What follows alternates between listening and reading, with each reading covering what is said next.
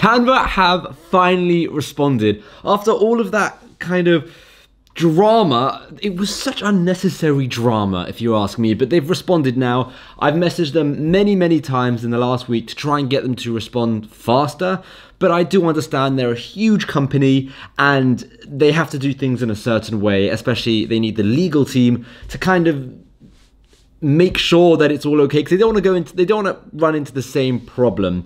But anyway, they have just responded. I have just turned the camera on, turned the light on, and I'm just creating a video because I'm going to go through the response with you, and I'm going to give you some examples and just clear everything up. But what I want to do is I want to explain this response and kind of make it even more simplified so you know exactly what you can and what you cannot do with print on demand. So let's have a look. This is the response. Guide to using Canva to create digital and physical products for sale. They have the simple version and then they have the detailed version. We'll go to the detailed version because we really want to know if it's okay.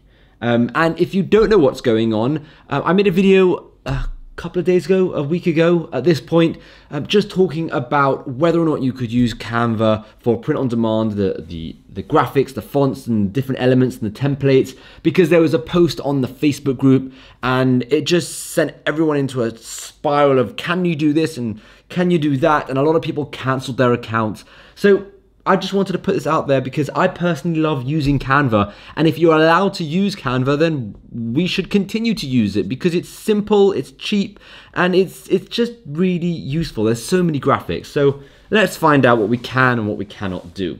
So creating unique design using Canva content. If you want to create a product you can sell, it needs to be an original design. What does this mean? So if you're using any free or pro, this is good because we were thinking that maybe the pro content wasn't allowed, but only the free was allowed, and everyone was like, well, why would we have a pro account if we can't use it? Well, actually, if you're using if you're using any free or pro content in a design that you want to sell, it just needs to be an original design. And this means using the content with a combination of design elements such as images, videos, audio files, or other media text, illustrations, background features, and editing techniques to make the new creative artwork, make it new. So you cannot sell Canva content on a standalone basis. And this means you can't take an element from the Canva library, such as a photo or a single graphic, and put it on a t-shirt and sell it.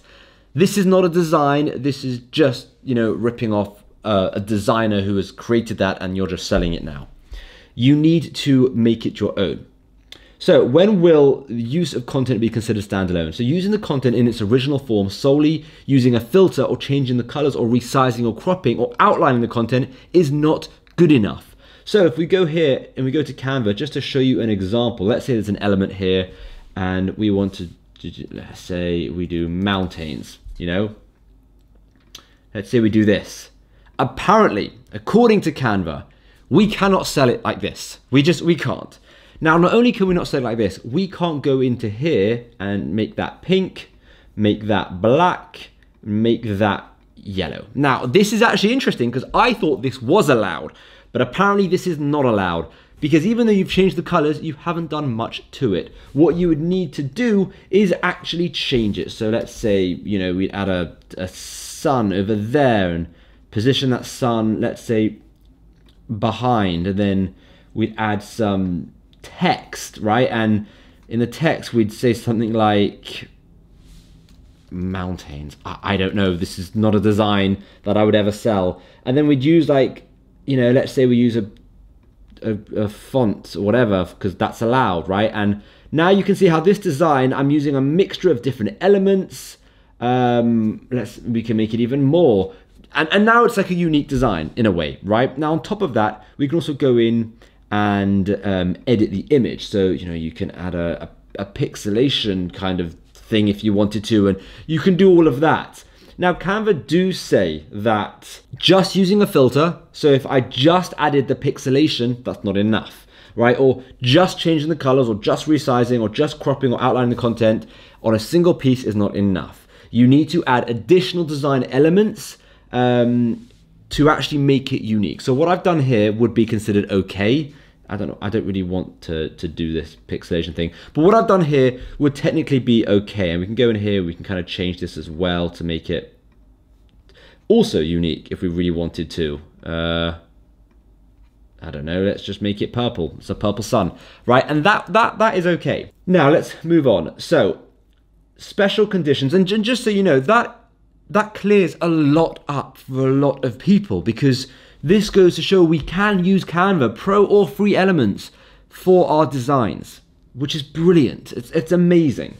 Right, special conditions for using pro content in templates and products for sale. So templates I'm not so bothered about, but in case you are, here's an example. So a wedding invitation is a template, and because you need to fill out the details of the event in order to use it. Now, an ebook is not a template because it is a finished product that doesn't require further editing by the end user in order to use it. So if you want to use pro content in electronic publications, including ebooks, the publication needs to be designed using Canva. You can't download pro content from Canva and use it to design your ebook in another software. This is really cool. So it's actually interesting. It's not cool at all. You can't download Canva content and use Photoshop and put it together for some reason for an ebook.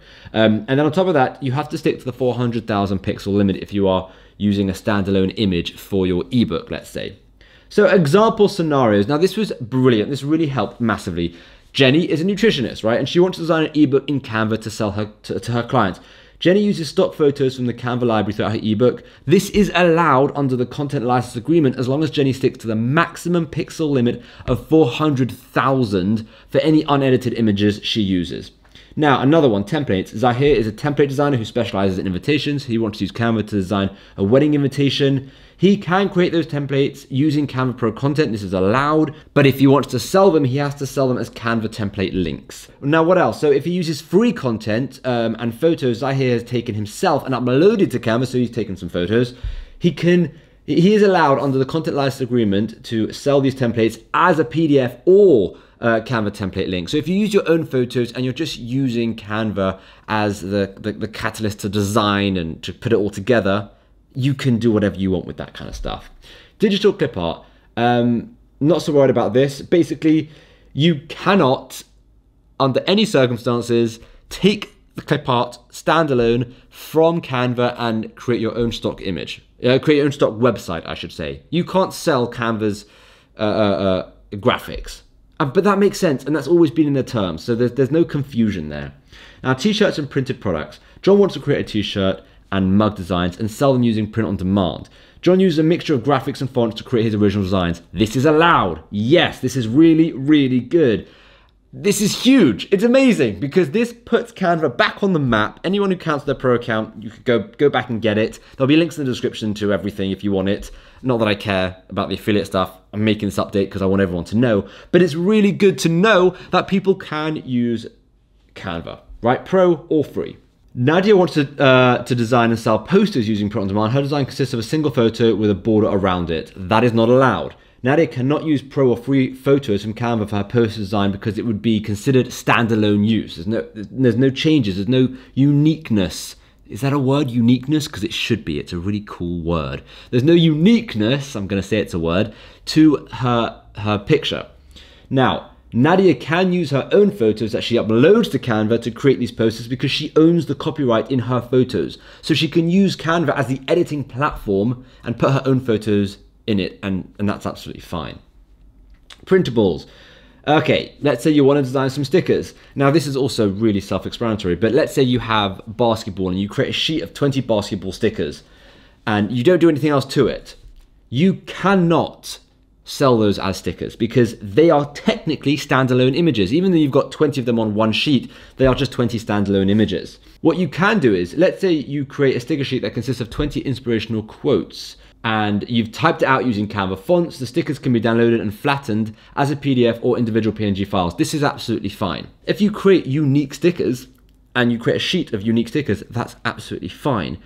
What you can't do is you can't just take the stickers, take graphics and then sell them as stickers. Now, if you want to do something like that, you can actually go and buy the licensing to certain things. I think Vexels might be okay or Creative Fabrica, but there are other platforms where you can buy graphics and sell them. With Canva, you can't do that. You need to edit it. Right, selling a product based on Canva's template. So Blake wants to design and sell a children's book. They start their book design with Canva's template. This is allowed under the content license agreement, as long as Blake is not selling the template as is. This means that Blake needs to populate the book template with their own content and add their own creative effort so the book design is unique to Blake. Okay, creating designs for clients. So if you're a freelancer and you want to create social media posts or something like that, you can use a mixture of pro or free content in your social media posts, and this is allowed.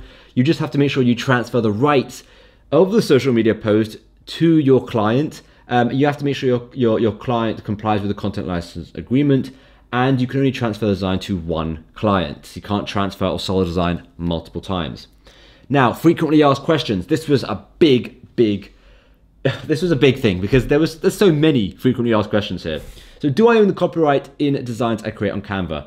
Generally speaking, if you are the creator of an original design, you're also the copyright holder. But if you use third-party content, stock content from the Canva library in your design, your ownership is subject to those third-party rights. Canva gives you non-exclusive license to use stock content in your designs, including photos, graphics, videos, fonts, and music, for a range of permitted uses, which includes the ability to sell certain types of designs that contains content. So the print-on-demand service I'm using to print my t-shirt designs requires me to confirm that I am the copyright owner of the design. Can I do that? No, you can't do that. Some third-party services may require to agree that you own the copyright in a design you upload to their service. If that's the case, you can't use Canva's content because you do not own the copyright of that content. You only have a license to it. If the print-on-demand service only requires to agree that you have the right to use your design, then that's absolutely fine. Full steam ahead, you can go and use Canva. You're responsible for checking the terms of the third-party website. Canva is obviously not liable. If you use the magic edit to change certain components of a photo, can it be sold? No. Simply put, no. And that's just because, yes, you could technically edit a photo and manipulate it so that it looks completely different, but because it's hard to gauge from certain people to other people how much editing they're going to do with this magic editing tool, they've just done a blanket no. Completely fair, I understand. What rules apply if I want to sell an image I've created using text to image? You can do that, no problem whatsoever. And that's it. Really, really straightforward. So to summarize, this design, can't really do much with that. I can't really sell it. I've just taken this template and there's nothing to do. I can't do anything with it. Can't really sell that on print on demand. Whereas this one, I have changed this completely. I've changed the sun, I've added the word mountains. I can sell that absolutely fine. Long story short, Canva is okay to use. This is brilliant, this is amazing. And I would recommend using it because Canva, Kittle, all of these platforms are really, really good. But the reason I like Canva is because it's the library, hundreds and hundreds of thousands of graphics, thousands of fonts. It's a huge, huge platform, and it was a real shame when for a minute there we thought we couldn't use it.